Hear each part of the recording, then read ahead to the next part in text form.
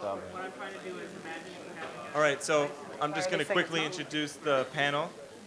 This is the funding panel, and with entrepreneurship, where you get your cash from and all of that is very important, obviously.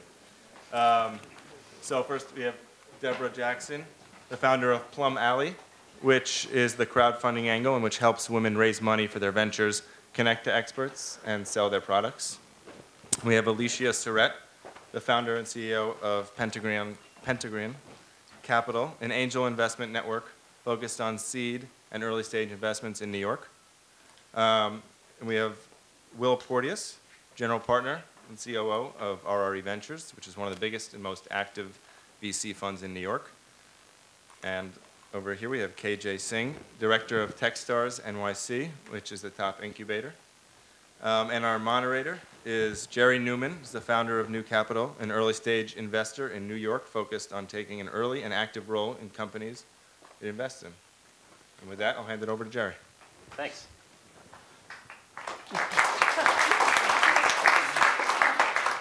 So I also teach a course here, by the way, on entrepreneurship at the engineering school. If any of you want to be entrepreneurs and are engineers, it's called Managing Technological Innovation. So who here saw the earlier panel on venture capital, Alan Patricof and Dave Tisch? Okay, yeah. So they were talking about how much venture capital has changed over the past, I guess, 40 years since Patricof started in it, 45 years. And this panel is the result of that. So we have 4 people with 4 different methods of funding startups.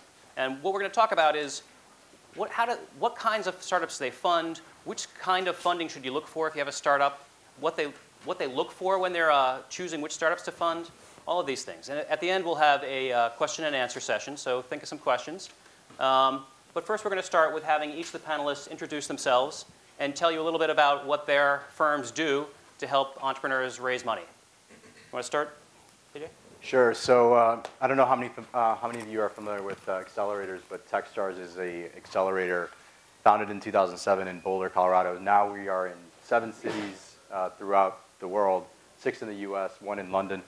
And we also do Powered by programs where we're partner with corporates. And essentially what we do is we get involved in the very, very, very early stage of a company. We invest a little bit of capital and really provide the companies with a lot of mentorship with really successful entrepreneurs that come in and provide guidance, venture capitalists, and really get them ready for the next stage. And when companies finish up the program, they typically go on to raise about $1.5 million. It's a 3-month-long program. They go on to raise about $1.5 million afterwards, after the demo day. And we are in the 5th program in New York, and our demo day is coming up in June. Right. Will? Sure. So I'm Will Porteous. I'm a general partner and the chief operating officer of RRE Ventures. I'm also an adjunct faculty member in the business school here. RRE manages $1.5 billion in total assets. The firm has been around for 20 years. We just closed our 6th fund, a $280 million fund. And all of our investing activity is as early stage, active lead investors. So we partner with entrepreneurs in the formative period with their companies. We're often involved before there's a product. We're often involved when there's just a few team members. And we write 2 kinds of checks. We write seed checks of between $100,000 and $500,000 a year. And we write about 20 of those a year into new seed companies. And then our primary business is investing initial checks of between $2.5 and $7.5 million. We started that seed program, the smaller checks, about 3 or 4 years ago. They're now in aggregate about 60 companies in it. It's been very successful for us. And out of that seed program, we've had a number of pretty significant winners that grew nicely, went on to become deals that we wanted to lead as primary investments, and subsequently had very successful outcomes.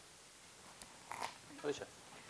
So my name is Alicia Surratt. I should tell you, first off, I went through the EMBA Global program here at Columbia, so I'm an alum and happy to be back on campus. My career background was in the financial industry. I worked for a number of large hedge funds and private equity firms and then became an entrepreneur myself. So I was the first employee and CAO of what became a multi-billion-dollar private equity firm. And it was really crazy. We grew to 60, 70 employees in the first 6 months. We launched simultaneously in London, New York, Hong Kong, Mumbai, and basically did anything and everything to make sure that the company was up and running.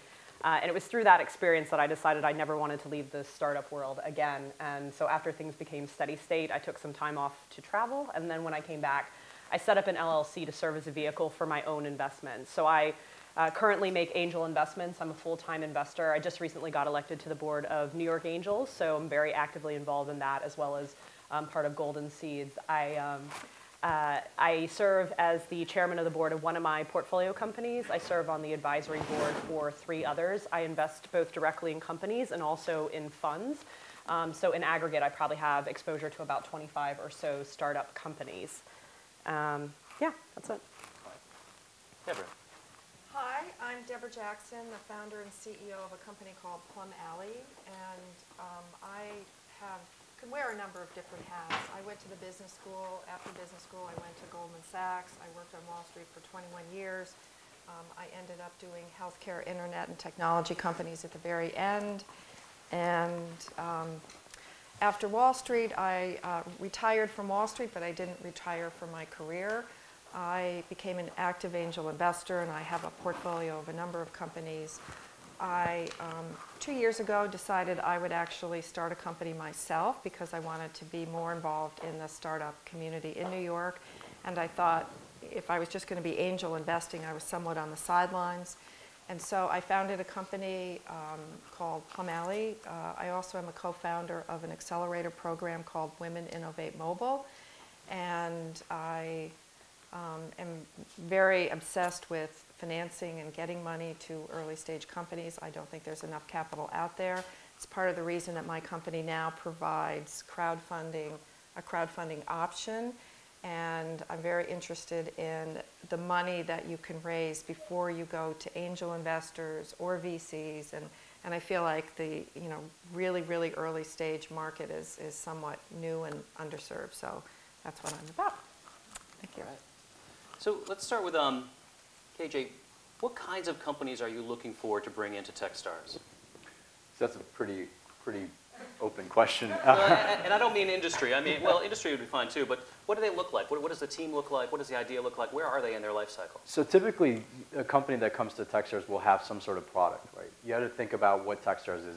It's an accelerator program. It's a 3-month program where you're trying to get the most out of it, the most out of the mentorship, the most out of the people that you're going to be meeting with. So if you don't have a product, it's really hard for you to make it worth your while. So we typically look for companies that have some sort of product, some sort of traction, and what we try to look for, the biggest thing at the earliest stage, what we tell companies when they're applying is we look at 5 things. And the first 3 things that we look are team, right? So team is the most important thing. Team, product, and market. And the reason why team is so important is because at the earliest stages of a company, it's the execution that matters more.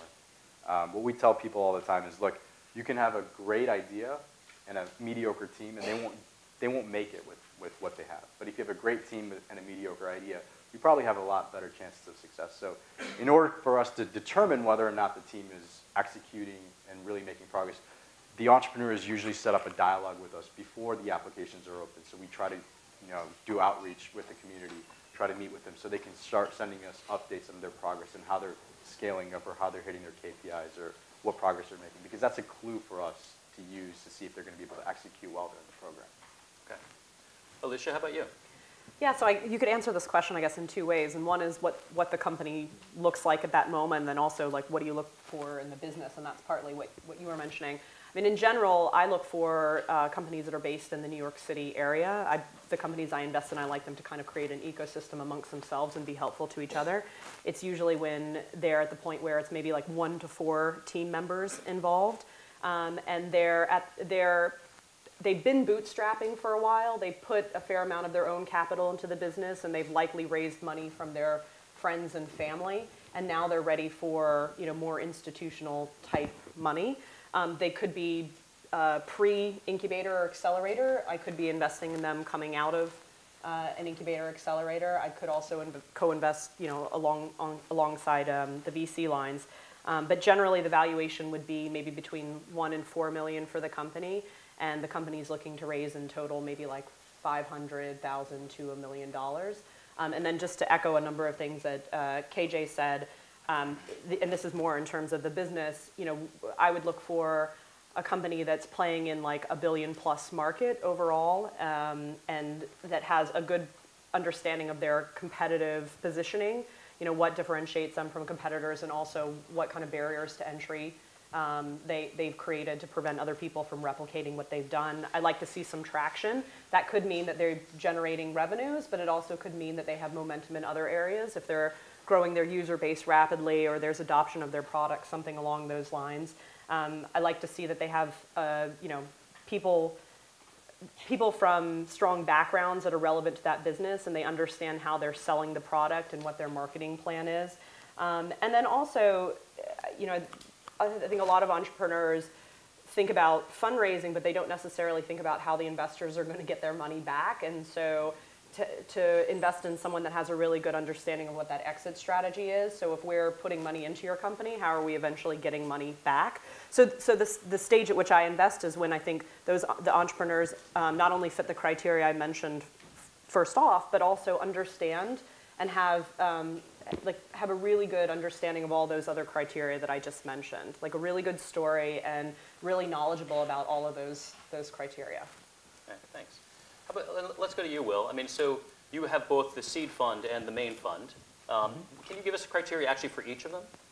Sure. I mean, there's more commonality than there is contrast. The seed program we created in part because we were seeing so many talented entrepreneurs that we wanted to say yes to, but they were not in a position to take a $2.5 to $3 or $4 million check, nor would it have been prudent to invest that amount of money into a company that was just getting going. But as things have gotten more competitive in the venture business over time, those seed companies that grow up and grow fast and start to show real promise often get their capital just from around the table. So part of the reason we did this was to make sure we had a seat at the table when these things started to really take off and do well. In terms of the criteria, and by that you mean they take money from the people who've already invested. Exactly, that's right. So the subsequent financings get fully subscribed by the people who are already investors in the company. From the standpoint of criteria, I like to say to my partners, I mean, we're in the movie business. We're looking for talent every day, right? We're looking for super talented people pursuing an incredible storyline. That's the market that they're going after. With a great, deep, and powerful original insight. That's the clever bit to it. Hopefully, some real innovation. Those things. There's a remarkable number of parallels. When we do seed deals, it allows us to say yes to those things when there's very little substance to it. When we do a primary investment, we're putting $2.5, $3, $4, $5 million. We're taking a board seat. We're pursuing an ownership stake that's probably more like 20% to a third of the company. And we're making a big personal commitment, a big firm commitment to supporting that company over time. We need to see a much more fully fleshed out team. We want to see a working product. We want to know that the innovation works. And most of all, we want to know that the customers really want it, that there's tangible evidence of real demand, along with some of the things that Alicia and KJ have outlined in terms of market size, that sort of thing. All right. Now, Deborah, crowdfunding is a little different than, right? So you're not the ones writing the checks, but is there any criteria to get for people to put their projects on your platform? And then how do they become successful at bringing money to their project? So there actually are a lot of parallels that I see between someone who's launching a crowdfunding campaign and someone who's has a company maybe going to an accelerator or maybe growing a company and getting VC funding. So I think what's really important is the person really has to care, and I don't think you can stress enough the whole passion component of this, because when you do anything, a crowdfunding campaign, you are going to put in a fair amount of work and to raise a small amount of money, and you really have to want to do that. And I've seen entrepreneurs over time that sort of outgrew their interest in what they started off doing. So I think it's what I look for in my angel investing and then for the WIM Accelerator is really people that this is a mission for them. It is beyond a business. It's like they are going to do this come hell or high water, and they are just going to keep going when the going is rough. and it's almost a calling. And I think that's what differentiates people that are just kind of trendy. I want to be an entrepreneur. I'm going to start a company. I have this idea. Versus people who, this is really, really important to them. So I think that's the first thing. For crowdfunding, it's a relatively new form of raising money. It's only been around for a couple of years. And it involves you actually putting together a campaign and going to your network to raise a small amount of money. When it comes into play for entrepreneurs, it's generally when you have a product and you want to test market your product. So you can put a prototype up and you can go out to your network and beyond and raise a little bit of money for that. And that's really important because you can find out if actually you have people that will pay for your product or put in pre-orders. If you have pre-orders, that's a beautiful thing because that actually gives you the money you need to go into production. And once you have your product out there, it's easier to raise other money. One of the companies that was on our site doing pre-orders of a product, actually a venture capital firm discovered them on our site and they stopped their campaign because they got a huge infusion of cash from the outside. So I think what we're going to see over time is actually some other sources of capital looking for interesting products or traction, and you can easily see that right there on the internet. Thanks. So let's talk about what you do besides money. Let's start with you, Will, actually. So Sure. you write somebody a check, and then you just walk away and wait till they sell the company? Yeah, we hope they call.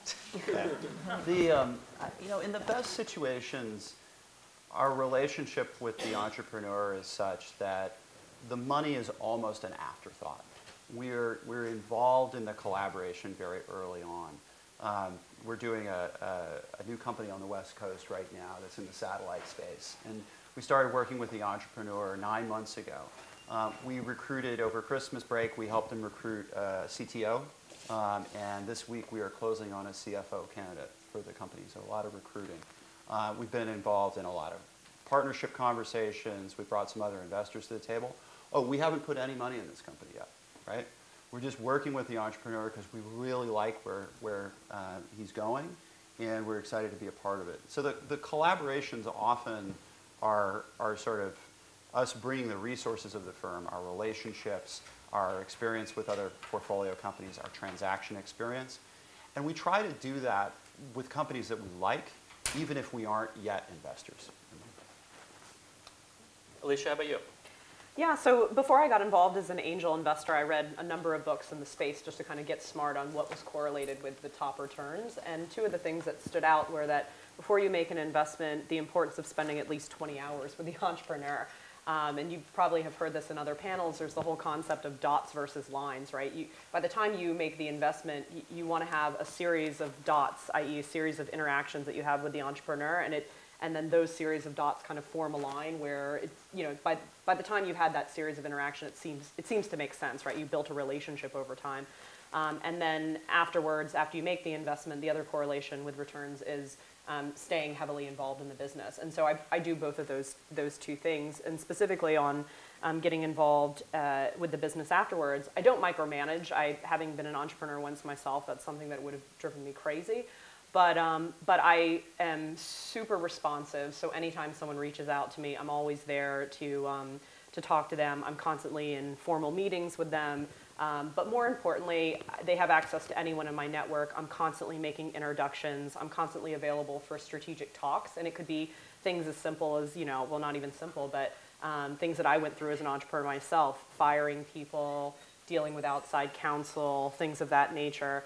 And so it's really whatever and whenever they need me. I mean, last night I just spent an hour building partly building an Excel model for one of my entrepreneurs because she needed something done quickly, and I was happy to do it, just having been a banker by background. So I stay pretty heavily involved in my companies and have a very strong relationship with all of the entrepreneurs in which I've directly invested. Great. AJ?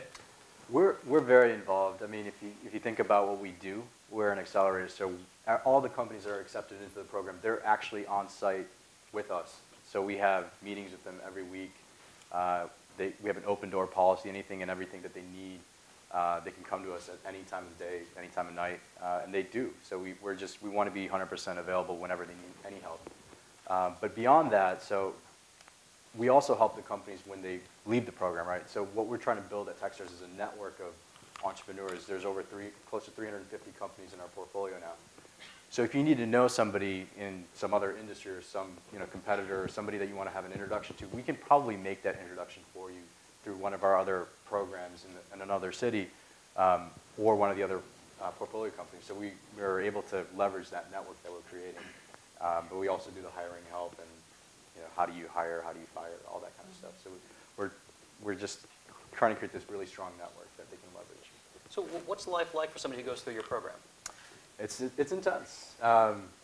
We try to tell them, look, we're compressing about 2 years of your life into 3 months, and they're getting a lot of feedback. The very first month we call it Mentor Madness because they literally meet up to close to over 100 people, 100 operators from other industries, venture capitalists, and they get a lot of feedback. And oftentimes this feedback is not consistent, and that's okay because what we want these guys to understand is there's a lot of noise, but overall you're going to start seeing a pattern. And with that pattern, you should start figuring out what you should really be focusing on for your business. And it's intense, probably 80+ hours every week. They're pivoting, iterating on their business. We don't want to call it pivoting. It's more about iterating and refining their business model. And that's the first month, second month, and then third month they start thinking about fundraising and how much capital they're going to likely need to raise that'll last them 12 to 18 months post-program. So the seed route that they need to kind of think about. Right, and at the end you have the demo day, right? We have the demo day, and that's 500+ investors typically come to the demo day, primarily made up of angel investors as well as venture capitalists, and that's really where they unveil what they've been working on during the program, so they can show the progress that they've had, and hopefully form new partnerships, signed up new customers, hired new folks that are on the team, just really building up the team. Right. So, Deborah, I want to ask you, you can answer the same question, but I want to ask you a little bit of a slightly different question.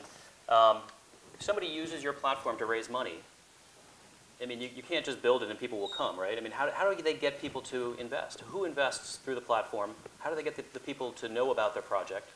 And how much do you help people to do that? So our platform is reward-based crowdfunding, and that's different from equity-based. So basically, you put up a project and you go first to your community. Everybody has a network of 500 people or more, and you're first going to be able to go to your network, your LinkedIn, your college class, your religious institution, whatever, and you will go to those people first through dedicated emails, and they will probably, if they're friends, fund your campaign. And that will give you enough money to get going. The campaigns themselves generally have about 20% will come to fund your project from outside your own circle. So think of it first as you need to connect with your circle first.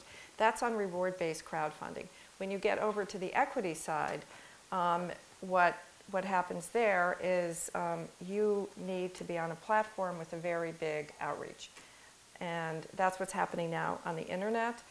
When you go to a typical accelerator program or VC firm, you're pretty much buying into their network. And so one of the things when you look at an accelerator program or a VC firm is really look at their network, like what other companies have they funded? Have they been successful?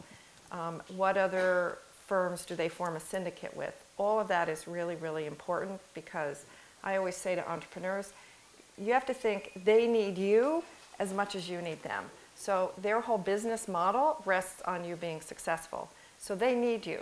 So they're going to be looking around at the best companies. So when you go into the meetings, remember, you're courting them, and they should be courting you too. So just keep that balance of power in mind. That's actually a good point. I mean, so we've told people what you're looking for in entrepreneurs. What do you think entrepreneurs should be looking for when they come to you, Will? I mean, there's several hundred active venture firms in this country. Why would they come to you, or why should they pick a specific venture firm over the other ones? So I think the entrepreneurs who do their diligence, who have choices, should really focus hard on the follow-through and the collaborative relationship that the investor either has or has not had with their prior companies.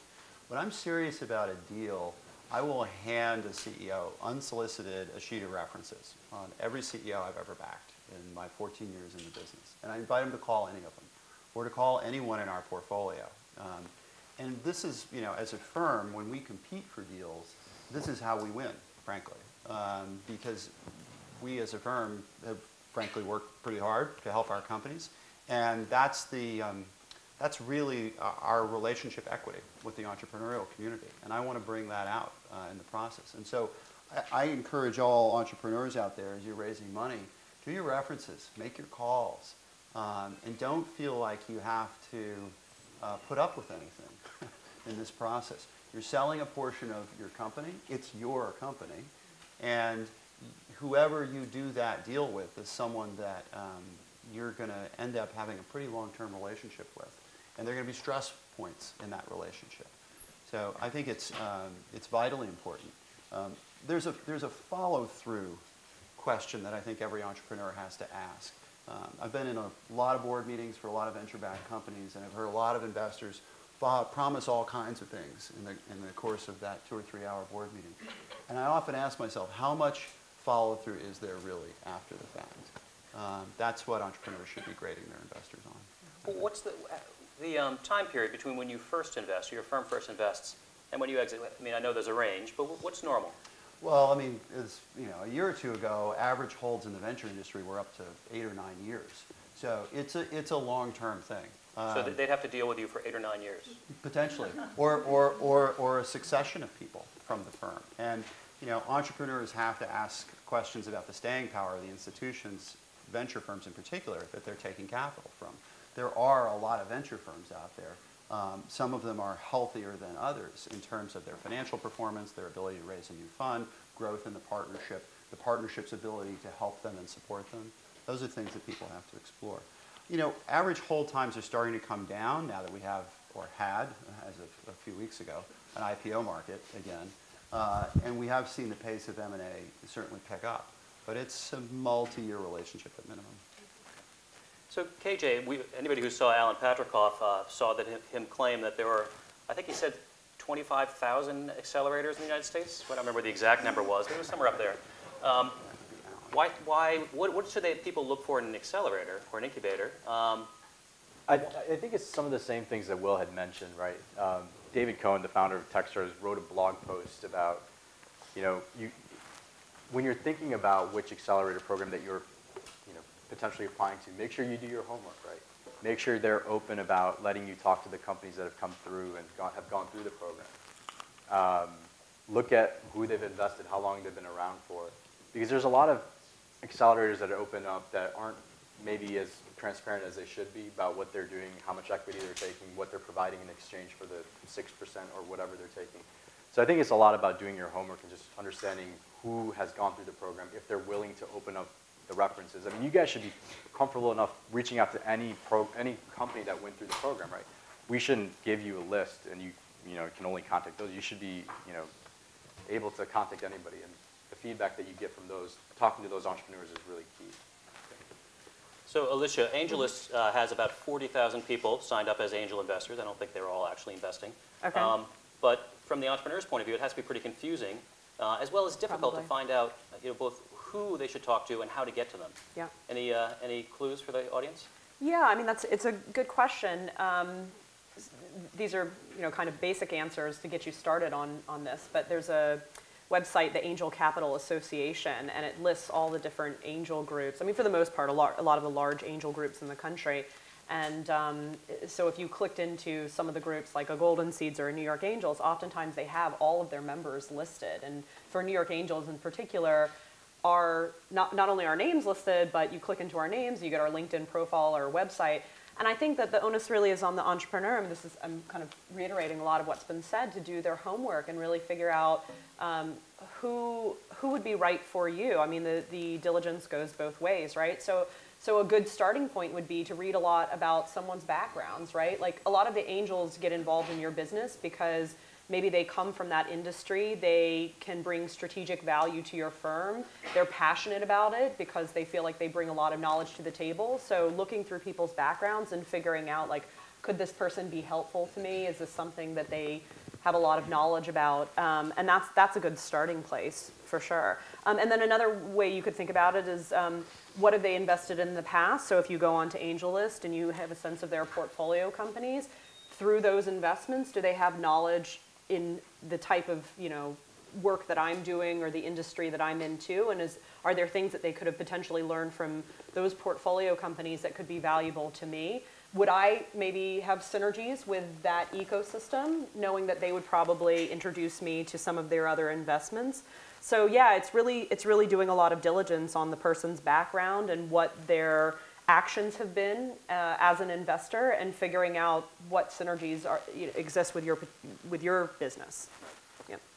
And same question, Deborah. So the crowdfunding space is pretty new, but every week you see a new crowdfunding site. How would you, if you were an entrepreneur, choose which crowdfunding site to put your project up on? I think it's important to look at the different options and say which is the site that seems to resonate best with what you're doing. So if you're an arts or creative type of site, Kickstarter is probably the place to go. They've been very vocal about they don't want to do pre-orders for products for entrepreneurial companies. So I think you have to look at the different sites. Obviously, our site is very geared towards women because we feel that women, their ventures are underfunded. There's a lot of data out there that says that. So that's an underserved market that I feel very important, very strongly about. And so, but keep in mind here that you're first going to raise about 80% of what you raise within your own circle.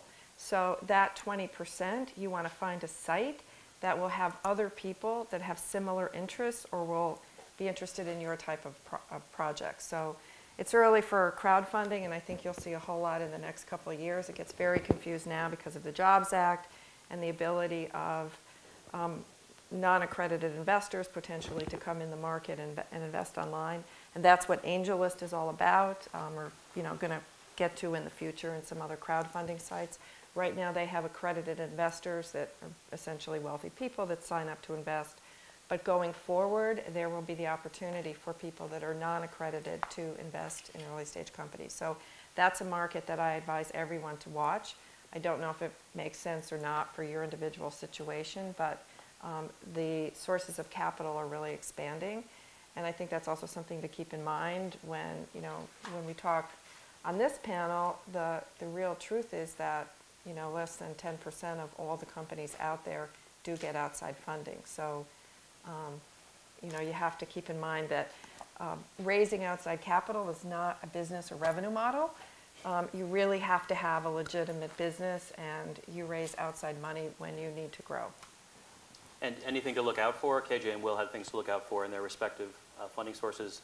What about with crowdfunding? So I'm sorry, what was the question? Is there anything to look out for? I thought you were asking something else. No. So what should the entrepreneurs, when they're looking at all these platforms, are there any warning signs or ones that perhaps they should stay away from? I think they're so new, it's hard to say, how it'll shake out and which one will be survivors. I do know that, you look at other industries, and one of the things I learned at Goldman was actually it's not so great to be the first one in the market. Look at Facebook, and you can look at a number of companies and you can see that just because you're the first in the market does not mean that you will be the survivor. I think what's really important is that you find your sector and your constituency and you cover it well and you focus on them and provide service for them. So I think there are a handful of options on reward-based crowdfunding, so I would check out all of them.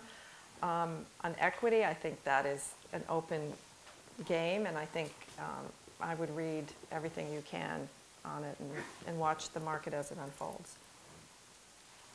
So if I want to sell Florida real estate, swampland, is there a specific crowdfunding site? There actually is now. There's a crowdfunding site for just about everything, and there is one that just sprung up 6 months ago that I heard about that is real estate. I think,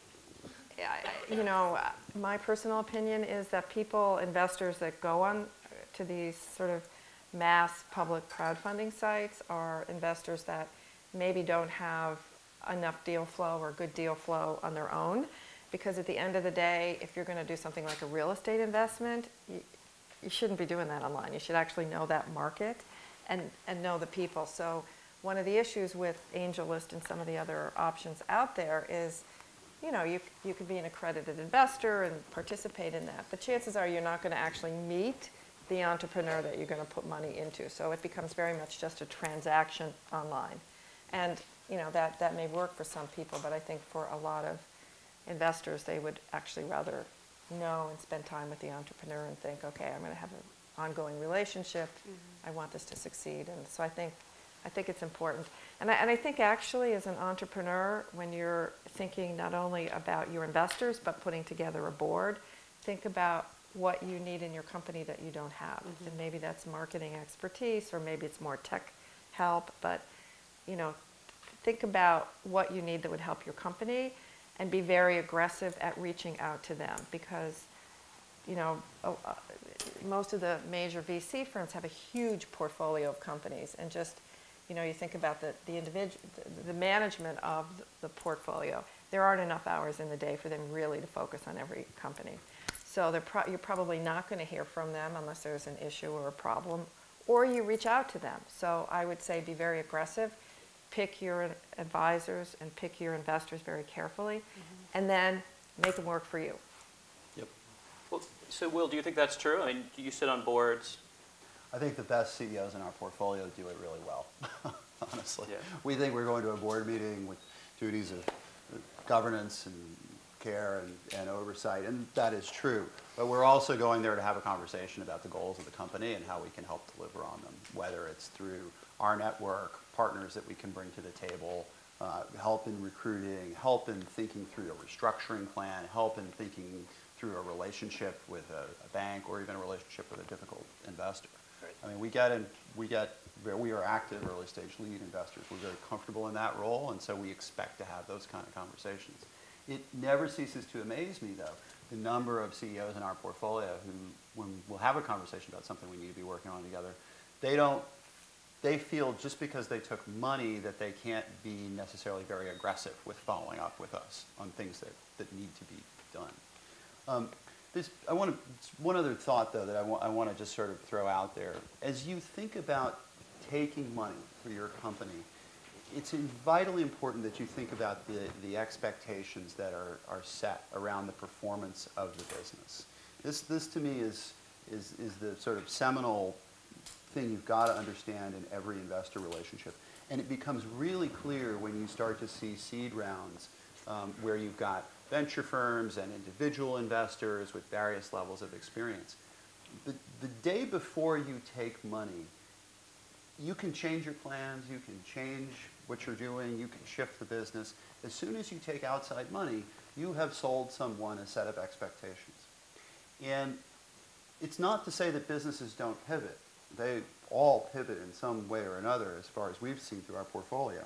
And frankly, the growth of seed rounds, I think, has helped a lot in terms of giving early stage companies a lot of flexibility.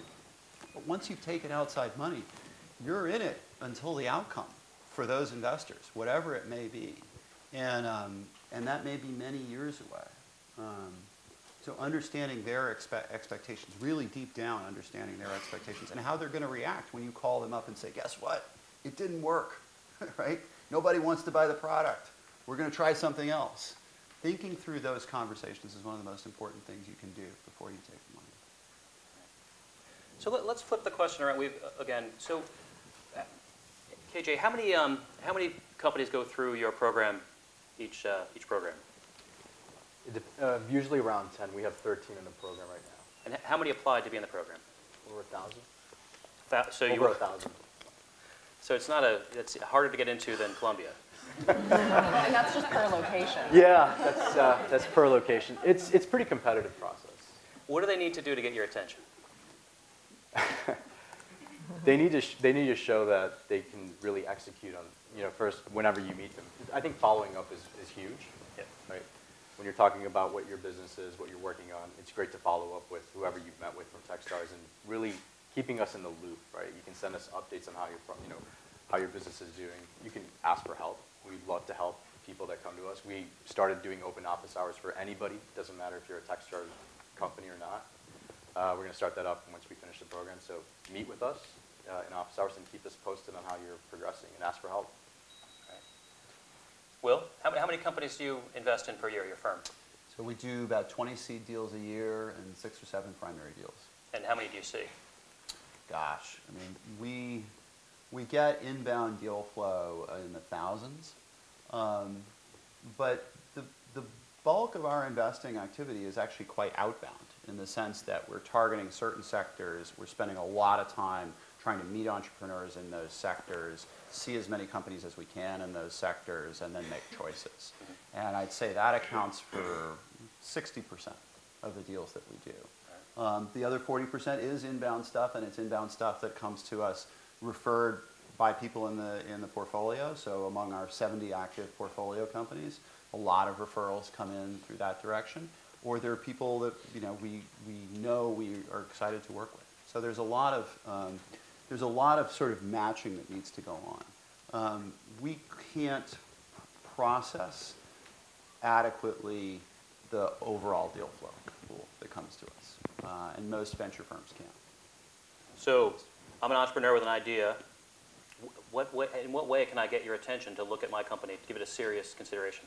The best way to get to me or any of my partners, or I think just about anybody else in the venture business, is to be well referred by somebody in our portfolio. And if you're in sectors that are actually of interest to us, that's probably not that hard, to be honest, because we have a bunch of active portfolio companies.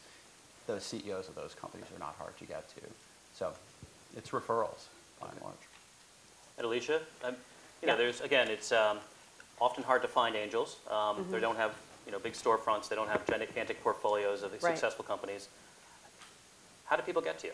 Yeah, so it's a good point. Yeah, it's not possible to have that kind of access to any one angel because, truthfully, the angels would just be overwhelmed with entrepreneurs knowing about them. I mean, even just having a website, like I get so many inquiries from all over the world, and it's just you don't have enough time to respond to everyone.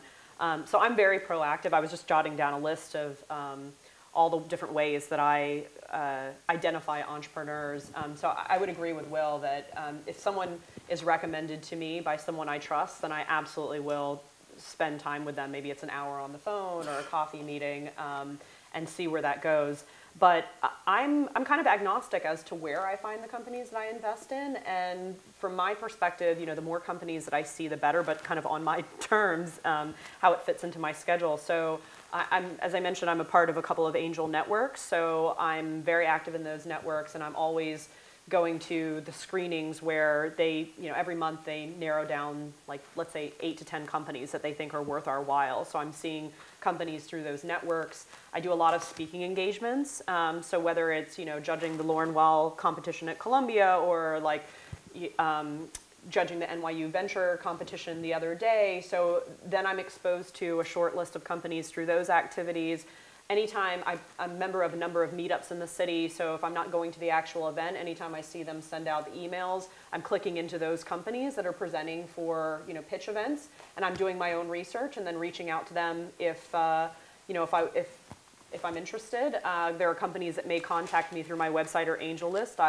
If I'm interested and want to learn more, maybe I'll follow up on those fronts. I follow some of the contests that might be online. So if there's a company in the New York area that stands out in like a Wall Street Journal competition or an Inc. competition, I'm curious to learn more and research a little bit more about them. I'm going to all the demo days for the incubators, but preferably I've met with the companies and aware of them way before the demo days even occur, and KJ and I were talking about that earlier. And then through my own alumni networks, I did Wharton undergrad, and so there's another kind of funnel of, and was just judging the Wharton competition in Philly about 2 weeks ago, so that was another funnel of companies. So I'm open to however I can potentially find great entrepreneurs, and I try to fill up my schedule so that I don't have a bit of free time left, because the more that I see for maybe every 100 or so companies that I see, maybe there's one that I continue that long dialogue with, and that's a really low probability of investing, especially considering that a lot of those 100 that I'm starting with are already pre-screened by a lot of these meetups or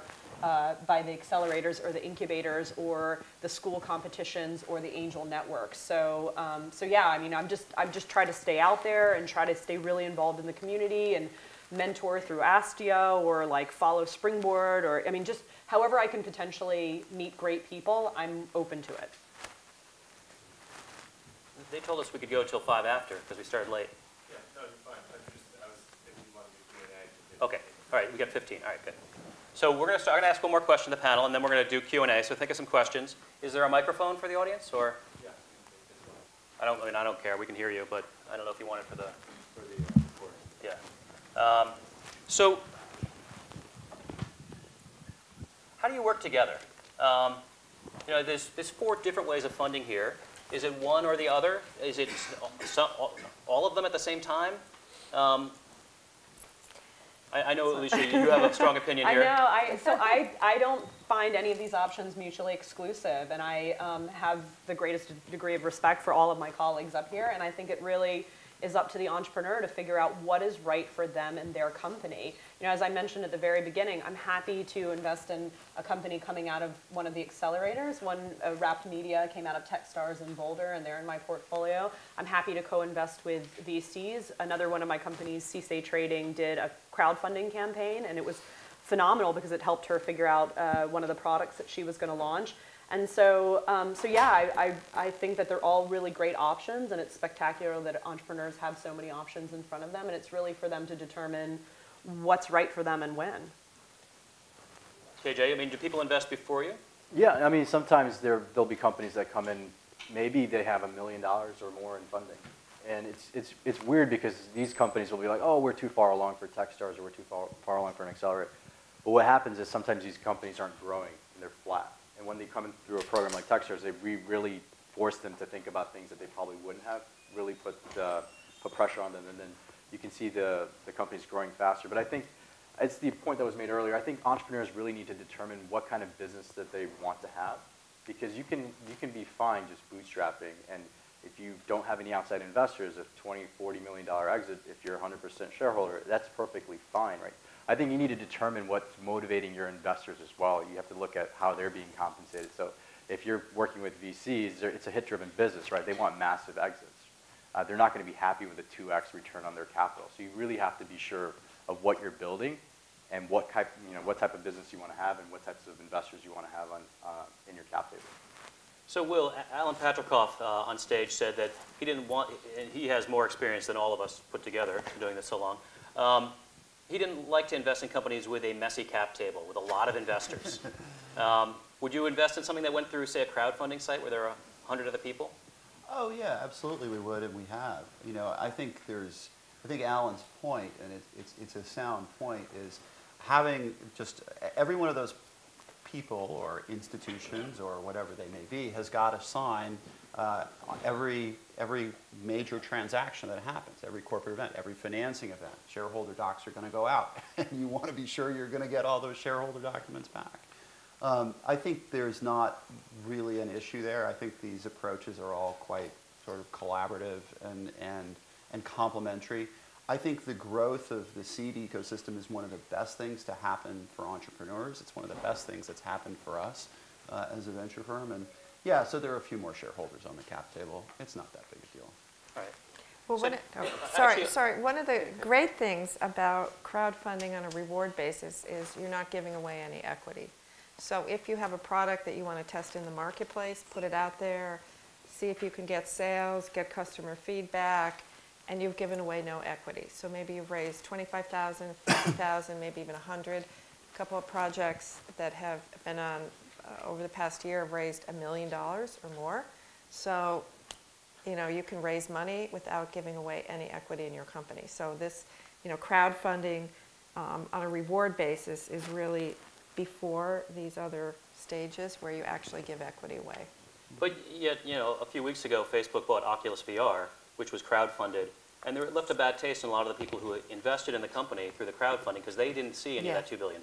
Well, so the issue there, I think I think it's, you know, when you put money up on a reward-based platform, you're not investing. You're getting something back. You're pre-purchasing that product.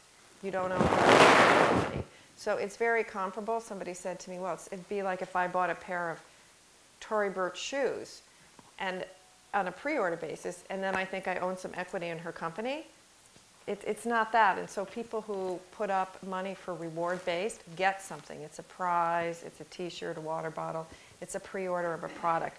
That is very clear. That's very different from other platforms where you're giving away equity. So to me, it's like, you know, just, you know, after Oculus raised money on crowdfunding, they then went to VCs. So, you know, to me, it's just a way to test market your product. It's a way to get a little bit of money, some pre-orders, do marketing. There's huge marketing campaigns that happen now.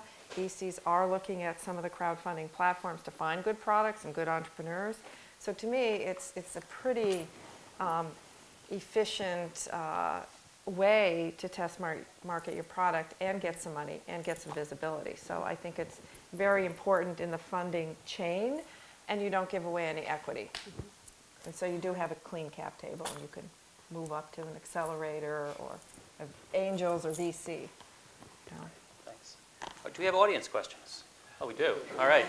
So some rules. Keep the questions short, and don't pitch your company, all right?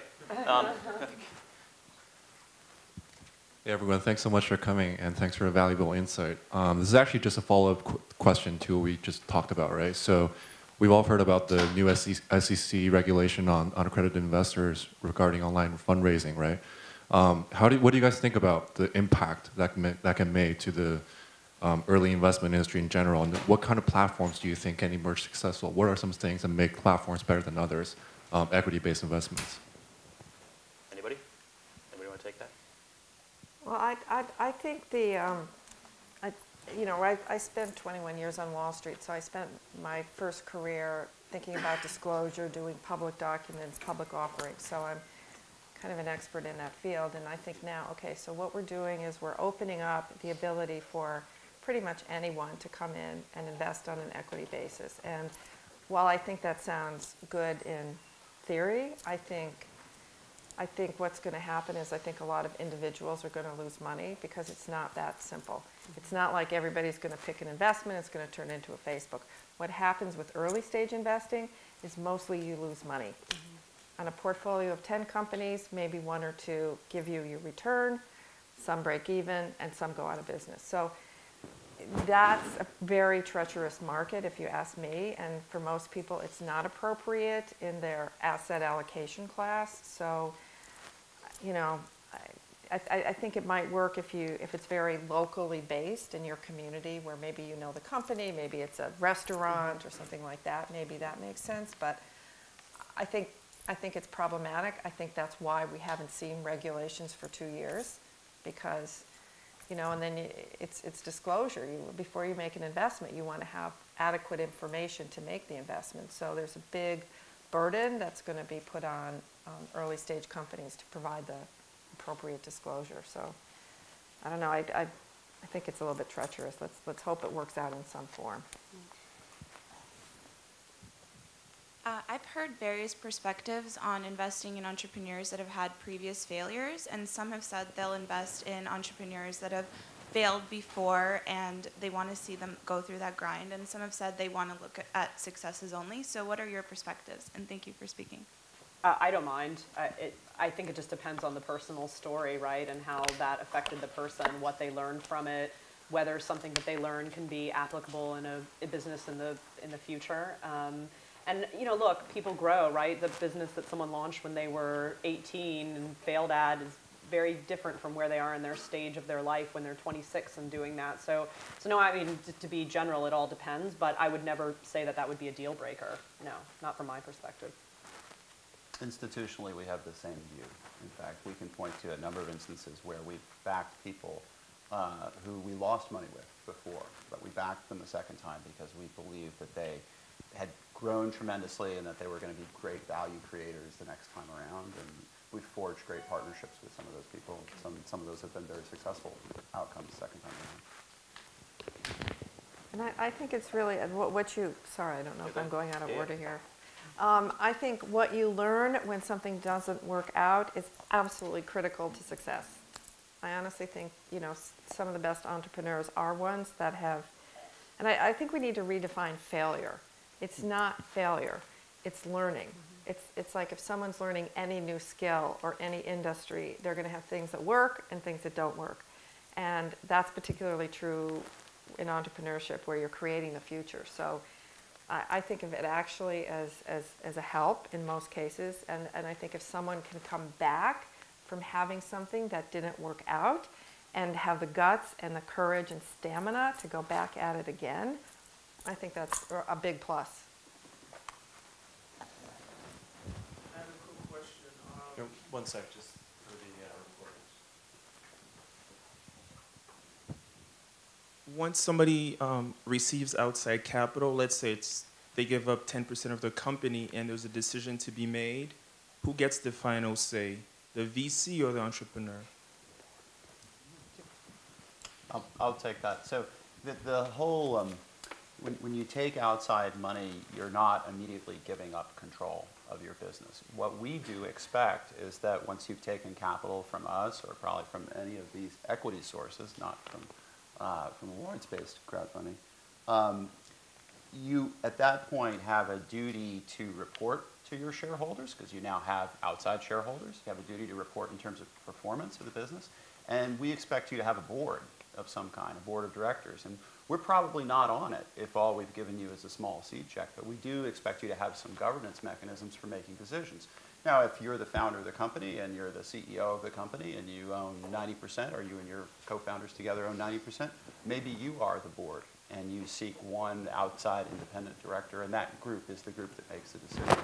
But to sort of abstract from your question, in our world, control creates nothing, right? We don't own controlling stakes in our businesses.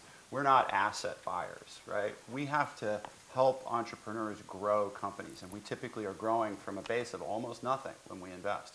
Nothing happens until things start to grow, and over time you realize that if the people aren't motivated and if they don't own enough and they don't feel like they have enough to say, nothing's going to grow either.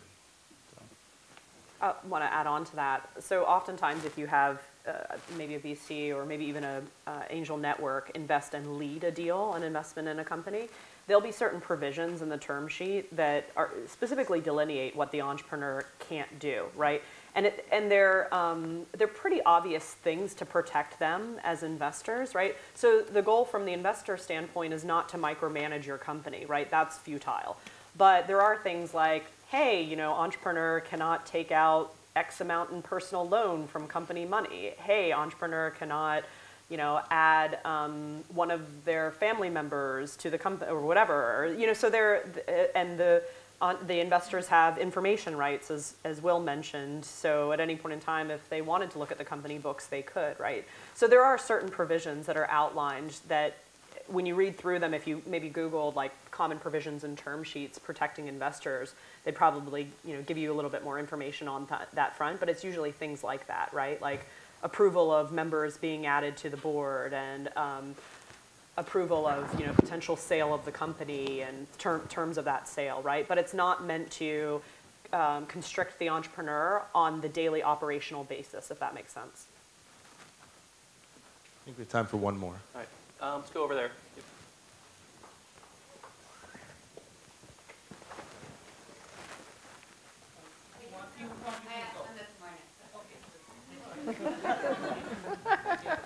So, quick question for one. Just wondering, with your experience in crowdfunding, do you see what are the characteristics of the campaigns that usually succeed as opposed to ones that don't get their goals? Yes, I would say there's, if you study the market, you can see some things that predict success. It doesn't mean it will be true in 100% of the cases, but it really is the amount of money you're raising and the size of your network and how hard you work. 3 things. So if you have a big network, you're more likely to succeed, and if you do the work, there are clearly things you need to do. And what about the amount of money? What do you recommend? And the amount of money, I mean, I think we actually have a table, given how big your network is, how much money that you want to raise, and then you can do the mathematical equation to kind of give you an indication. And so if you want to say raise, $25,000 and you have a network of about 500 people, You can just do the math and then, okay, these are the steps. You need to do these 6 things over a month. If you do those successfully, your chances of getting that money are pretty high.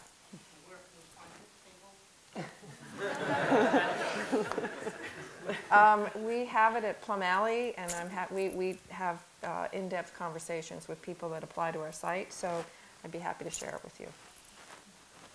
Well, let's thank all the panelists. Thank you, Jerry.